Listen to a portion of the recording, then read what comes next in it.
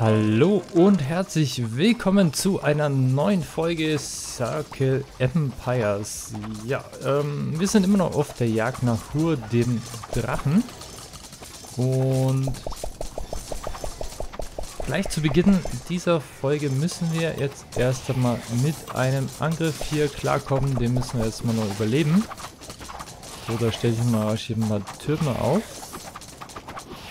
Und dann hätte ich gerne, dass ihr die Bühne verlasst.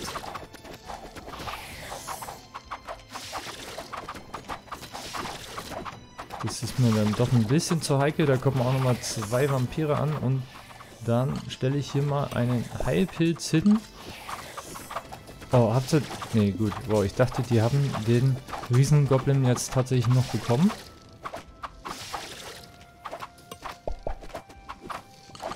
So, lass den mal schlafen, weil dann stirbt er jetzt auch. Haben wir da schon mal einen Nekromanten weniger. Sehr gut. Und hier unten, wie geht's euch? Alles cool? Ja, das sieht doch wunderbar aus bei euch. Ja, die Frage ist jetzt, wie weitermachen. Ich kann das hier oben, glaube ich, immer noch nicht einnehmen. Das ist mir einfach zu viel Nekromanten-Power, also Lehrlings-Power, noch Lehrlings-Power, das wird ja dann, die werden ja noch zu Nekromanten und dann ist nicht mehr gut Kirschen essen mit denen. Bauen wir vielleicht mal jetzt mal ein paar Banken auf, damit wir da mal ein bisschen mehr Gold reinkriegen. Dann könnte ich vielleicht auch mal einen Druiden benutzen, kaufen. Der erhöht ja die, ich glaube, der Druide erhöht die Angriffsgeschwindigkeit, während der, warte mal, nee, das ist das falsche Gebäude. Habe ich das Gebäude überhaupt gebaut? Nee, gell? Da hier lebe. Doch, das war Lebenskontrolle. Ich finde es immer sehr merkwürdig. Genau, der Druide erhöht die Regeneration und der rasende Zauberer die Angriffsgeschwindigkeit. Und ich glaube, ich brauche da jetzt mal mehr Zauberer, um mal ein bisschen pushen zu können, ein bisschen vorwärts zu kommen. Das klappt so nicht, nur mit den Fröschen. Mir fehlt einfach die Fernkampfpower und das merkt man halt so dermaßen. Ich finde es ein bisschen schade tatsächlich, dass die Nahkämpfer eigentlich so ziemlich keine Bedeutung haben, bis auf die Vampire vielleicht. Die Vampire haben da schon noch ein bisschen was mitzureden, aber ansonsten schaut es leider wirklich sehr oh, das waren ein paar Arbeiter zu viele. Ansonsten schaut es halt wirklich leider doch sehr düster aus. Was die, sag schon, was die Nahkämpfer angeht. Weil dann zum Beispiel gegen, wenn sie gegen einen Zauberer oder gegen einen Nekromanten antreten müssen, da schauen sie halt wirklich leider sehr, sehr alt aus. Wow, da bebt ja gleich die Erde, wenn die Froschhexen mehr zuschlagen. So. Ah, die wollen da unten lang, oder? Na. Puh. Dumm würde ich jetzt eben halt wirklich ganz gerne auf die Zauberer dahin sparen. Ich muss mal mehr die Heilpilze finden, eine super geile Sache. So, mal irgendwo ist noch was. Aber wo? Ah, da oben. Jetzt sehe ich's. Lasst meine Arbeiter in Frieden hier. Oh, das sind Giftzombies. Müssen wir da mit einer Goblin-Armee kontern? So, jetzt ist auch hier Ruhe eingekehrt. Perfekt. Ha. Gut, ich habe jetzt hier ein paar Banken hingestellt, ne? Hier noch nicht. Schauen wir mal hin. Da steht einer, das sieht ziemlich cool aus. So hintereinander gestellt. Gefällt mir irgendwie. So, da bist du. Ja, so rasender Zauberer. 4% schnelleren Angriff. Und Lebensregeneration. Aber Lebensregeneration hilft mir hier eigentlich herzlich wenig.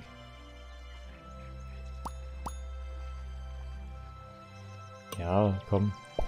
Dass wir da mal einen stehen haben, ist ja an sich nicht verkehrt. Machen wir hier noch ein paar Riesengoblins und den riesigen Giftfrosch vielleicht auch nochmal. Haben wir schon mittlerweile eine Kampfstärke von 15.000 720, aber wohlgemerkt halt alles Nahkämpfer. Das heißt, hier gegen Nekromanten. Hier haben wir Nekromanten. Der ist schon fit. Oh, hier haben wir sogar Meister-Nekromanten, der 70 Schaden austeilt. Und dann auch noch alles in Zombies verwandelt. Und ich glaube, der hat sogar Flächenschaden, der Nekromante. Bin ich mir jetzt leider nicht ganz so sicher. Und wenn wir dann mal unsere Frösche hier anschauen, 30 Stärke und 400 Leben, also die sind doch gleich Geschichte. Ich muss wahrscheinlich sehr viel stärker hier auf riesigen Giftfrosch hinarbeiten für den Fernkampf. Riesengoblin, ja, die Nekromanten haben einfach zu viel Zeit, das dann platt zu machen. Auch der Vampir wäre an sich eine geile Sache, aber als Nahkämpfer halt auch wieder nicht zu gebrauchen, weil er einfach zu lang braucht, bis er vor Ort ist und irgendwie Schaden austeilen kann, um dann sich selber hochzuheilen. So, wo wird jetzt gekämpft? Ach geil, die... Halt, der ist ja bei mir. Warum sagt mir das keiner? Ha. Das sagt mir keiner, dass der bei mir ist und angreift. Ja, Wahnsinn. Der hat halt auch... Jetzt hör doch mal auf. Ich verstehe nicht, warum die da manchmal plötzlich einfach da oben angreifen.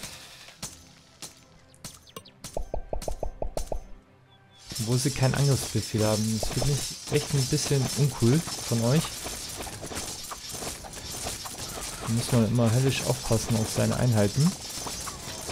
So, jetzt habe ich bei dem auf jeden Fall mal wieder einen Zombie platt gemacht. Ein Vampir sogar.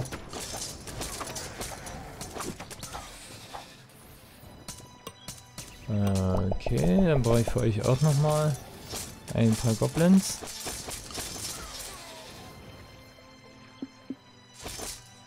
So, perfekt. So, da habe ich jetzt hier so einen rasenden Druiden, genau.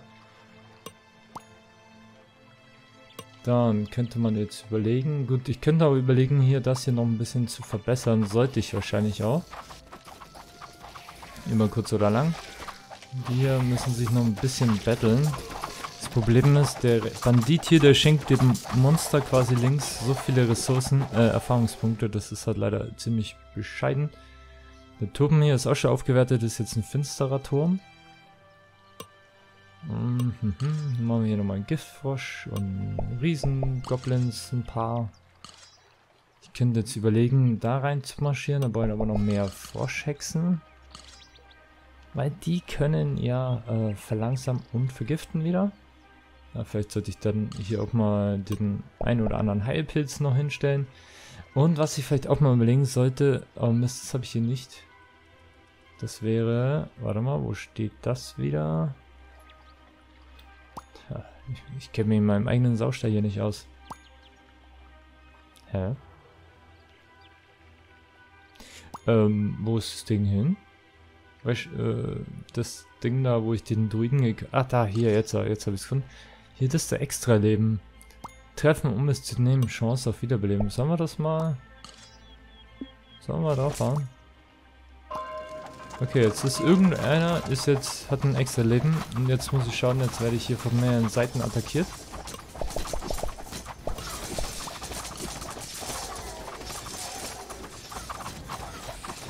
Und hier oben auch nochmal. Oh, der hat viele Hexen bei sich im Einsatz.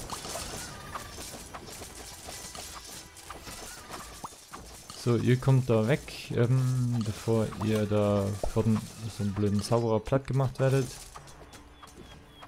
Und dann geht ihr jetzt auch noch darüber und irgendwo wird schon wieder gekämpft oder geschossen. Oh, der ist da bei mir einmarschiert hier. Dürfte ich fragen, wo?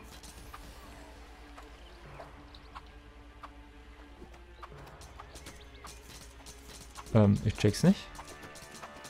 Ah, hier oben jetzt. Das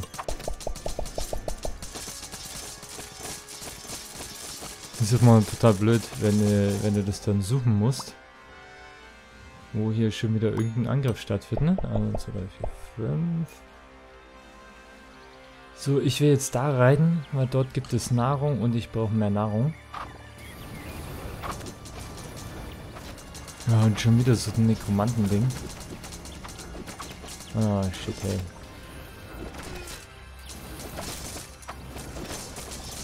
So geht's mein Zauberer. Okay, dann geht's gut. Sehr schön. So, jetzt habe ich hier nämlich nochmal 1, 2, 3, 4, 5. Und da auch nochmal schön fleißig nochmal Nahrung jetzt dazu geholt. Das könnte dafür sprechen, dass wir demnächst mehr riesige Giftfrösche einsetzen könnten. Also hier, da ist ein Nekro, hier war ein Nekro, hier, hier und hier. Ja, das sind echt üble Türme. Ich finde es ein bisschen schade, dass unsere Türme nicht aufleveln können. Das fände ich ziemlich cool eigentlich. Wenn unsere das könnten. So, da bestellen wir einfach mal ein paar Feuertürme hin. Werden uns nicht viel helfen. So, da haben wir auch eine ganze Menge. Ich habe mittlerweile ja wahnsinnig viele Einheiten. Wenn ich hier mal so drum gehe, sind 187 Einheiten, was eine Kampfstärke von 26.825 bedeuten würde. Wo ist mein Vampir? Da ist ein Vampir. Ich hatte ja einen Vampir, den möchte ich natürlich nicht hergeben so schnell. Riesengoblins, da habe ich mittlerweile einige. Oh, allein die hier haben ja schon eine Kampfkraft von 26.000. Das ist heftig. Das Problem ist halt wirklich nur, die Frösche, die sind so schnell tot. Aber jetzt wollen die das wissen. Ich suche den Kampf auf. Das wird natürlich richtig übel. Aber vielleicht kann ich das irgendwie gewinnen. Die Kampfkraft bleibt bei 26.000.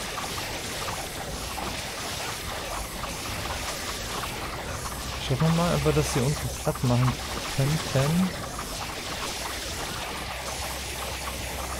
Oh, ich glaube, das schaut eher schlecht für uns aus.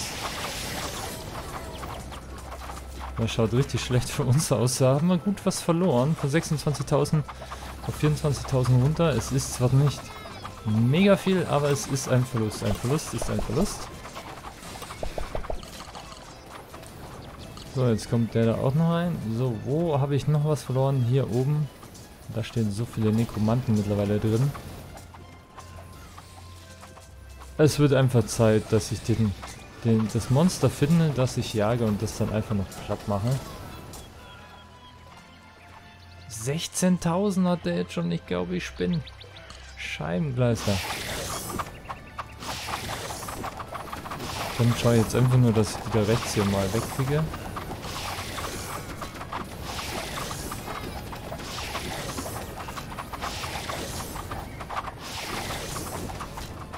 So, rein da. Oh Gott, auch noch schon wieder. Hier auch Nekros. Das ist hart. Ich bin überlegen, ob ich sage...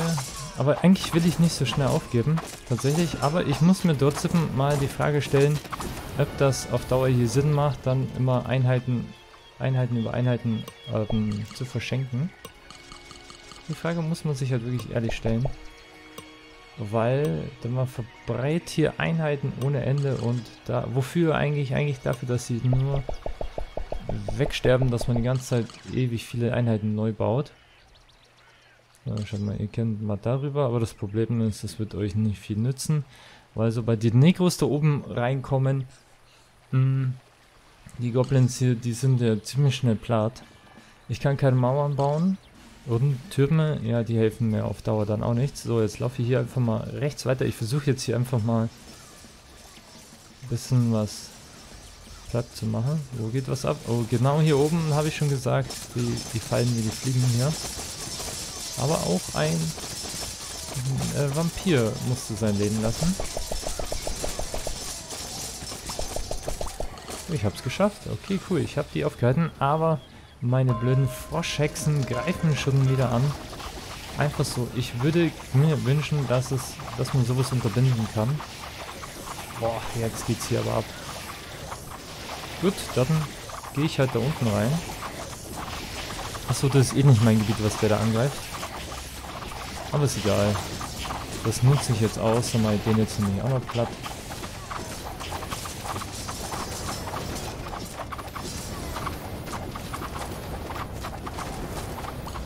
So, warte mal, ich brauche hier einen Heilpilz, um meine Einheiten mal wieder ein bisschen zu heilen.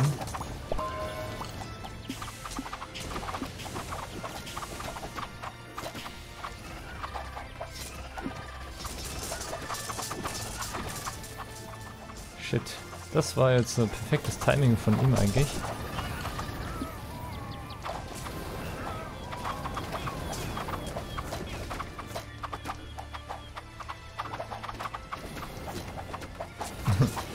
Gut, gegen meine Riesengoblins hat der da jetzt erstmal nicht so die Chance.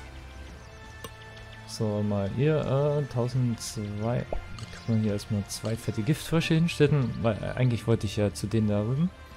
Das hole ich mir jetzt aber noch wieder. Ich brauche ja die Nahrung. Ja klar, und auch das Gold wäre eigentlich auf Dauer nicht so schlecht, aber ich überlege jetzt vielleicht doch mal in Vampire zu investieren. Die waren jetzt tatsächlich nicht so schlecht, wobei ich letztendlich, glaube ich, trotzdem dann viel auf die Bogenschützen gegangen bin mit den nächsten Bogenschützen. So, jetzt hier. Könnt ihr gleich weiter schlafen. Wollt ihr gar nicht aufstehen.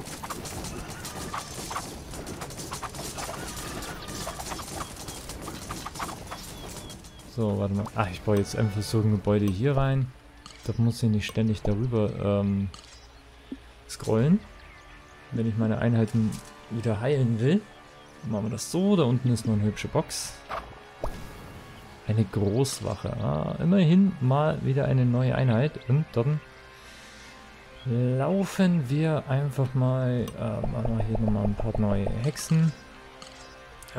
Laufen wir hier unten rein, machen wir die hier als nächstes platt. Ich suche jetzt hier einfach nur das Monster, den Drachen, baue dann tonnenweise. Oh, ich hoffe, der Drache ist nicht von Nekros geschützt oder sowas, weil dann hätte ich wieder verkackt irgendwie, so ein bisschen. Aber da sind auch schon wieder Nekros hier unten. Na, wobei, einer. Unten die Nekrotürme. Ganze Menge. Ah, der hier oben. Okay, das kann ich noch ab, auch wenn der einen Nekromantenmeister hat. Ach, der hat mir jetzt das eine Gebäude kaputt gemacht zum Heilen. Shit.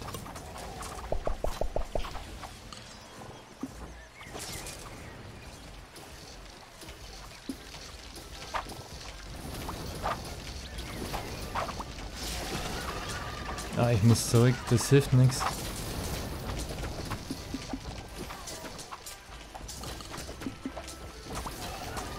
Mir sterben meine Einheiten weg.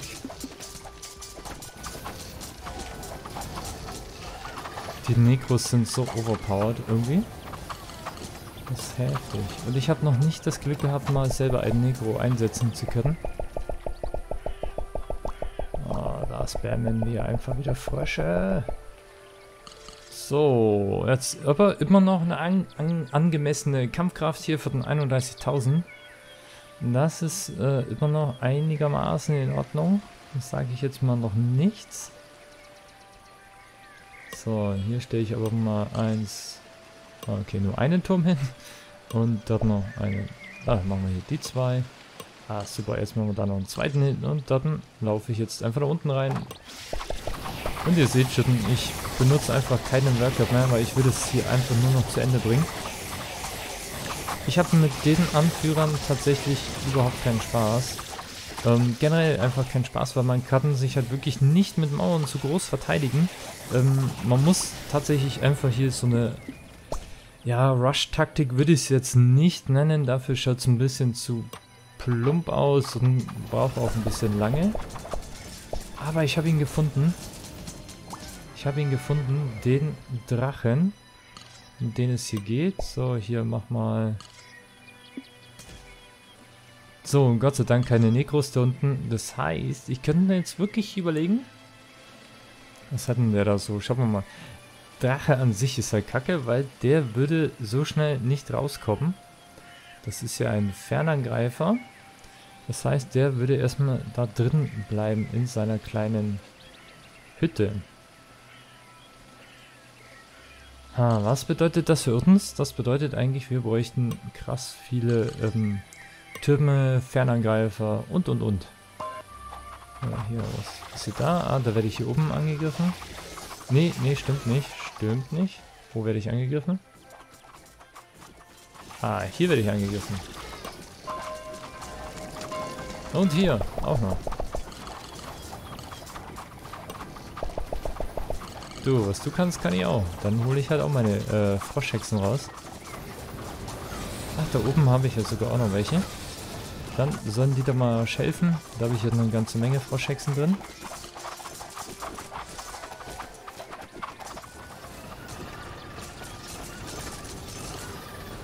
Tja, das bereut er jetzt wieder.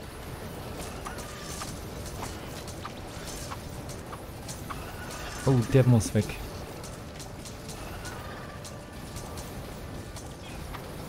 So, perfekt. Jetzt kannst du wieder weitermachen. Bin so froh, dass der da nichts macht. So, hier können wir nochmal 1, 2, 3, 4, 5.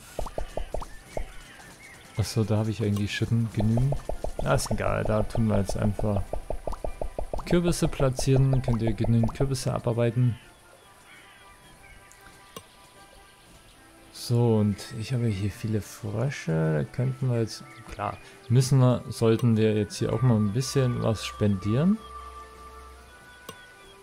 So, 4, 4, 4, 4. Und hier brauche ich nochmal 1, damit ich auch auf 4 bin.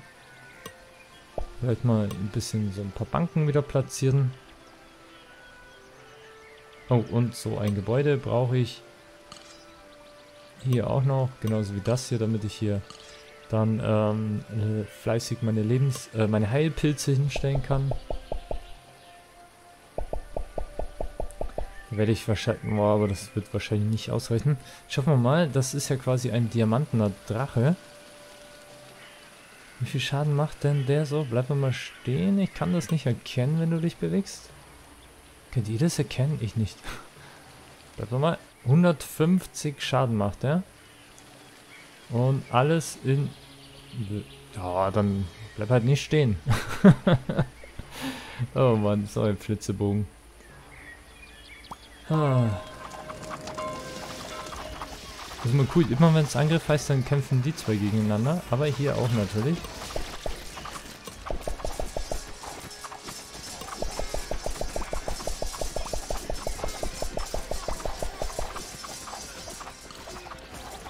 So, das hole ich mir wieder. Ach, hier mit denen.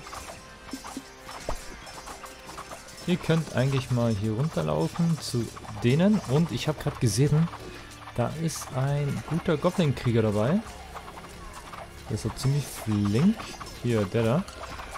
Das ist jetzt schon ein Goblin-Zerschmetterer und der wäre fast so weit, dass er ein Meister-Goblin wäre. Wo ist noch Action? Hier ist Action.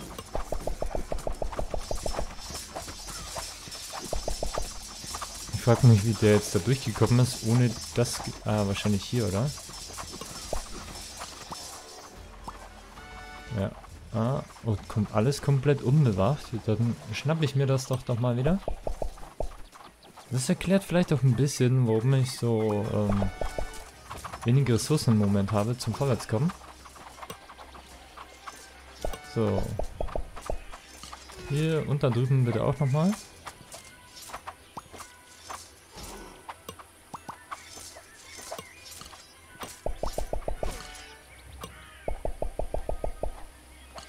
So, du machst jetzt hier unten den noch platt, den Vampir, der sollte ja nicht lange überleben können.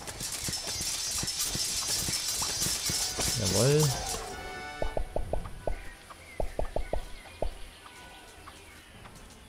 Okay, haben wir wieder ein bisschen was zurückerobert. Schon mal sehr gut für uns. Aber hier irgendwo wird noch gekämpft. Ah, hier. Oh, Mist. Das ist immer ganz witzig, wo die mal alle plötzlich herkommen. Klar, wenn man sich das dann anschaut, dann sieht man das schon, wie die ungefähr gelaufen sind. Das ist immer sehr, sehr witzig. So, hier eine Kampfkraft von 3000 werde ich auch noch brauchen. Hier 37,8, aber die Frösche, die werden als erstes fallen. Das heißt, auf die brauche ich nicht bauen. Die sind nämlich die ersten, die weg sind.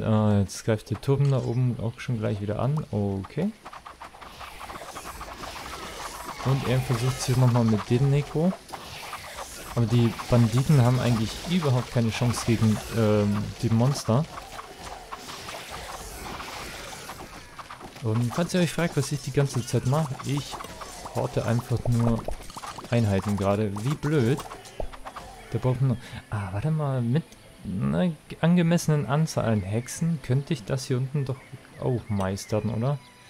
Jetzt muss ich nur erstmal schauen. Ich habe einfach mal arsch viel, und zwar wirklich arsch viel Holz. So, ihr habt nichts zu tun, dann könnt ihr hier einfach mal Kürbisse sammeln. So, das sollte euch auch eine Weile reichen. Die Türme, die Gebäude, die werden auch noch eine Menge Kampfkraft haben.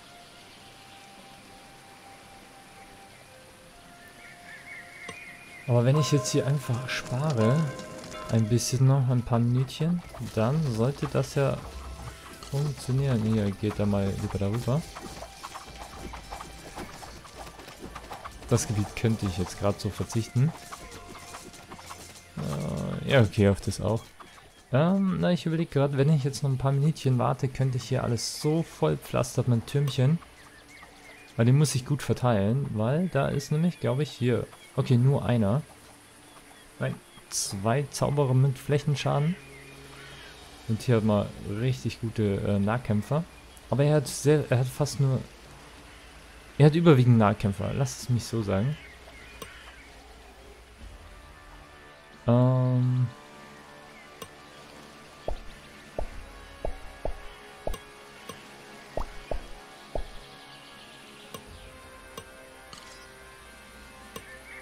So, Gifttürme brauchen wir... Also ich pflaster hier einfach mal nur mit Türmen voll. Okay.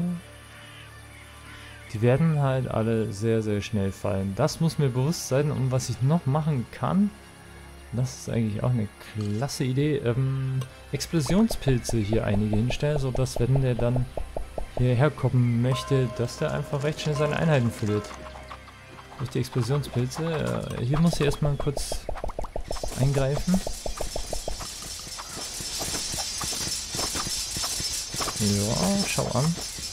Schau an, die paar 23 Goblins sind in der Lage, hier einen 2 hoch ausgebildeten Champions hier den Chaos zu machen. Das funktioniert also auch perfekt. Halt bis so nicht, Freundchen. Jetzt wollte ich eigentlich fett sparen. Ich hätte gerne noch Vampire. Soll ich es mit Vampiren probieren? Aber ich weiß es nicht. Ich habe ja hier einen, 2, 3. Ich habe hier ein paar Vampire. Okay. Dann würde ich es lieber noch... Tja, ich habe keine Ahnung. Ich bin echt ziemlich ratlos. So ein bisschen. Aber nur so ein kleines bisschen. Ich kann hier halt einfach voll auf Froschhexen setzen. Das ist vielleicht auch keine so blöde Idee.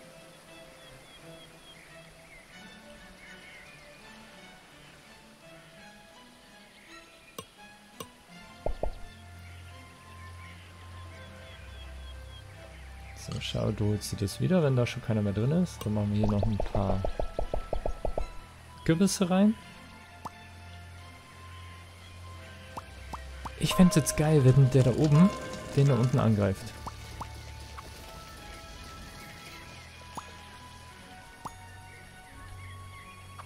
Komm.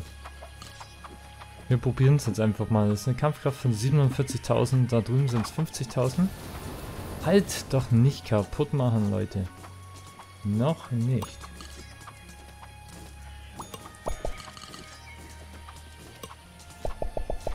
Schön ist halt, dass er keine Zombies generieren kann. Aber wer weiß, vielleicht kommt da auch irgendwann mal so ein Nekromantenzauberer daher. Wieder. So. Puh. Ich bin nervös. Ich bin nervös. Und ihr? Soll ich es probieren?